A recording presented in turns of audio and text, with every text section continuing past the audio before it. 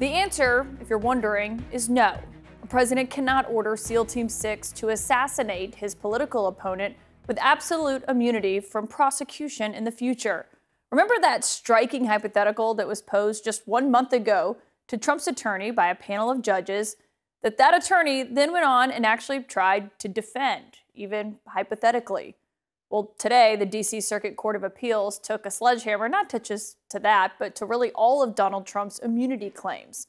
The former president, whom the judges referred to in this decision as Citizen Trump for the purposes of this case, can be criminally tried by the special counsel Jack Smith for trying to overturn the 2020 election. Tonight, the trial that was just taken off the calendar last week could potentially be back on that calendar very soon.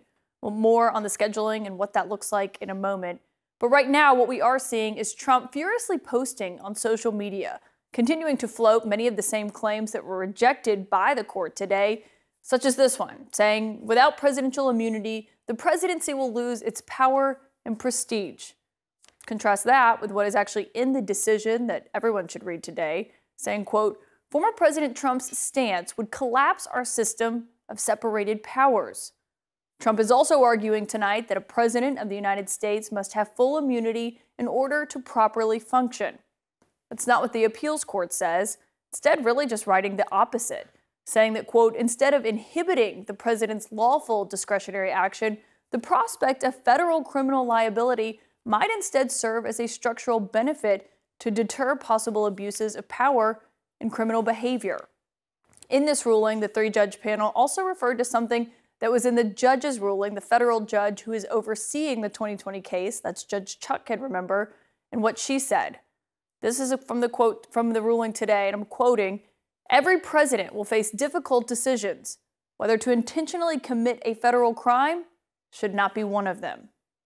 Here tonight to start us off, conservative attorney who has been arguing, or who has argued, I should note before, in front of the Supreme Court, which makes us a key voice for tonight, George Conway, who also has a new piece out in The Atlantic, calling this an airtight ruling against Donald Trump. George, it's great to have you here. Why do you believe this ruling, as you put it, was masterful?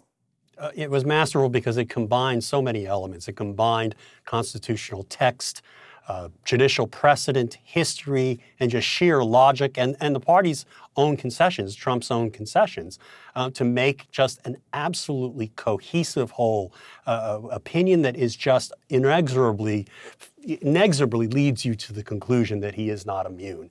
And it was just so well done. And it also, one other aspect of the decision, which makes it even more bulletproof, is the fact that they narrowly focused on the exact situation in this case. They weighed the potential costs of not having immunity, which is what Trump talked about, which is the danger of a floodgate of litigation, of criminal litigation, which they poo-pooed.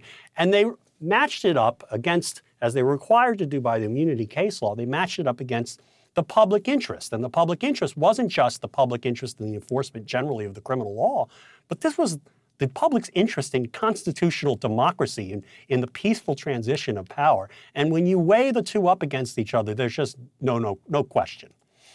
So the real question here is, how does the Supreme Court read this? Because Trump's team says they do plan to appeal it. I mean, you say that it doesn't require further review. Yeah, it doesn't, because this opinion is so good and so clear, so comprehensive. There's nothing in it that could be possibly attacked. And I don't see how even the Supreme Court could write, I don't see how any judge, any court, anywhere, including the Supreme Court, could write a better opinion that more accurately states what the law is and should be. And as a result, I don't think it's worth the court's time to deal with it at this point. If Trump is convicted, which I think he will be, they can actually review this after his conviction. And meanwhile, the Supreme Court already has its hands full. On Thursday, it's going to hear the argument in the disqualification case from Colorado, where the court in Colorado held that Trump couldn't be on the ballot because he was an insurrectionist. Yeah. So, I mean, we don't know what they're going to do, but let's say that the Supreme Court does take it up. Given all of the arguments that Trump's attorney made were totally eviscerated by this court today, is there a new legal argument that they could make to the Supreme Court here? No, because they threw everything up in the air And every single argument was methodically and systematically dismantled by this court. There is nothing left. Even the court addressed even all the bad arguments that Trump probably shouldn't have made to this court. And there's just nothing. There's just nothing left for the Supreme Court to clean up. And I think, you know, if I'm sitting on the Supreme Court, I'm thinking we don't need this. This is fine. This is a case that can go into the judicial law books, into the case books in law schools for the next 100 years. It's that good. You write that this reminded you of the Supreme Court decision forcing Nixon to hand over the Watergate tapes. How come?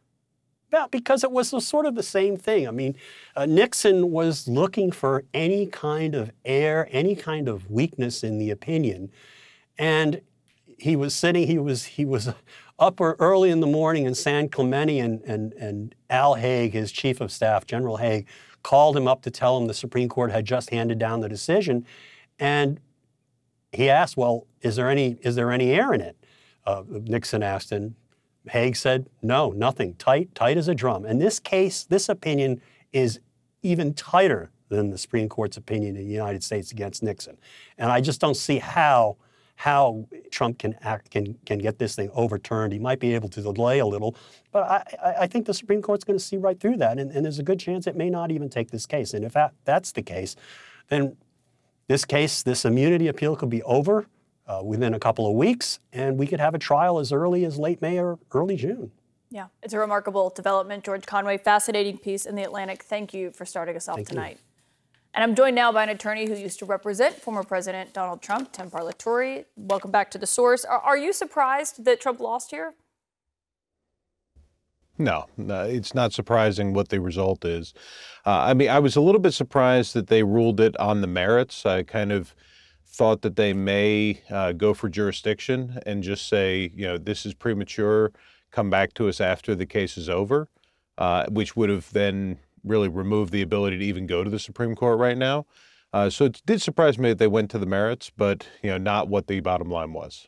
I mean, yeah, they spent a lot of this ruling on the jurisdiction, if anyone's reading that. But on the merits itself, I mean, Trump is responding to this today by saying the presidency is going to lose power and prestige when the court says it's actually an important check on the presidency if they're not immune. He says a president must have full immunity to properly function. They say that's not supported by history or logic, that he was just carrying out his official acts. They say what's alleged is not an official act, that it was instead, they say true, an unprecedented assault on the structure of our government. If it does go to the Supreme Court, let me ask you what I asked George Conway, which is what argument does his legal team have left? You know, the big thing that I thought that this decision was kind of missing was a more detailed discussion of what the left and right limits would be of immunity. I think that it kind of gave a little bit short shrift to the idea of, you know, when you're out of office that it doesn't apply anymore. So I think that the Supreme Court could clarify those points. And one thing to understand is that the Supreme Court doesn't just take cases to overturn them.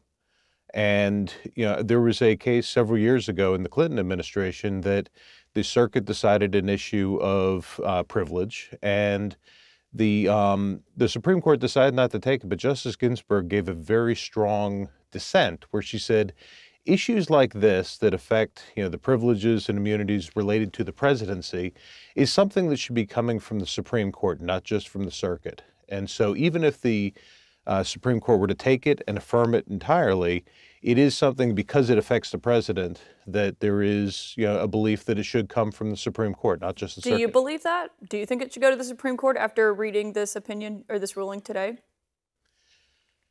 You know, I do see a value in the Supreme Court weighing in and potentially clarifying, you know, what type of conduct would or wouldn't be under the immunity. I don't think that it's going to affect the outcome. I don't think it's going to change, what's going to happen in this trial. I think that the Supreme Court would have to make that decision really based on the law and the precedent, whereas a lot of people want to make the decision based on the schedule of getting the trial done before the election. But you're saying you do think the case will ultimately go to trial, even if it does go to the Supreme Court? I believe that the Supreme Court is not going to overturn it and find, the blanket immunity that that the former president is asking.